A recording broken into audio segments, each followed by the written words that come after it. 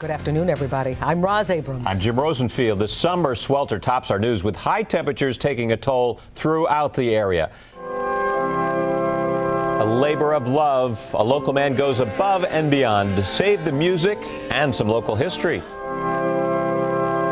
A Brooklyn man goes to extreme lengths to save this music.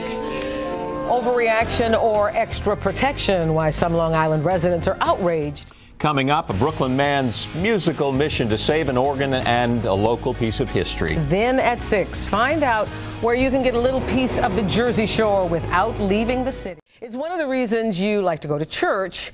It's to hear the organ being played. Well, we've got the church for you in Flatbush. CBS 2's Maury Alter tells us it's all thanks to the tenacious work of one man.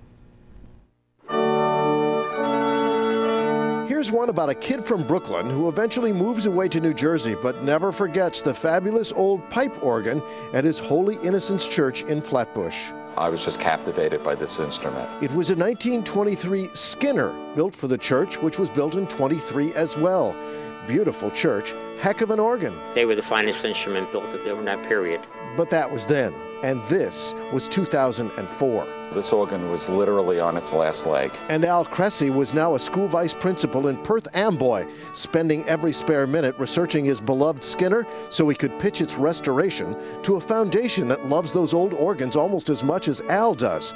The organ cost $14,000 and change new, saving it many times that. But like the Monsignor says of Al, he can sell you the Brooklyn Bridge.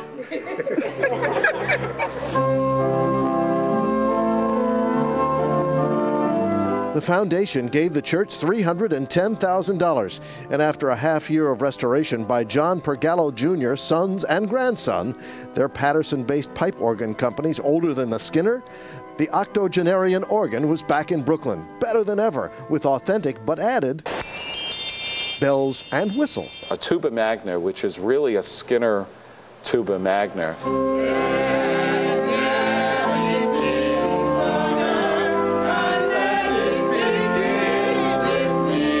All to a chorus of cheers. This has lifted the parish considerably. Like music in heaven. I had goosebumps on my arms, and I was just moved to tears. It was just breathtaking. It almost blew me off this chair. It was a dream come true. Pipe dream.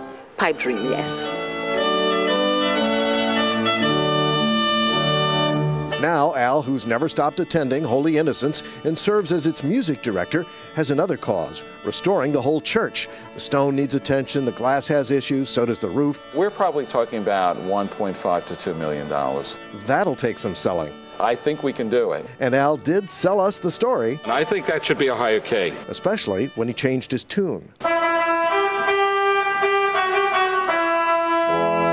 To the two-tune on Tuba Magna. Maury Alter, CBS 2 News. Sounds great. Yep, it does. Tune. It's familiar. Very familiar. For many, many years Yes. here. So, Johnny B, we've sort of busted part of this humidity, but not all of it. You're right.